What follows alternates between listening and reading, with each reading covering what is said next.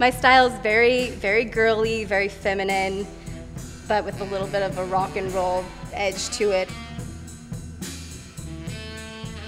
I've always been obsessed with bombshells and beautiful women. I love the concept of being smarter than you look.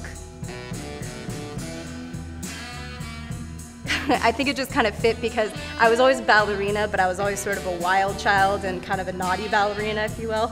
And burlesque was a way for me to truly be myself. I truly love burlesque more than I love ballet, and I didn't even think that was possible.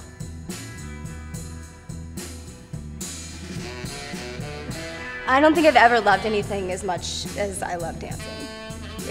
It's really who I am, and it feels right.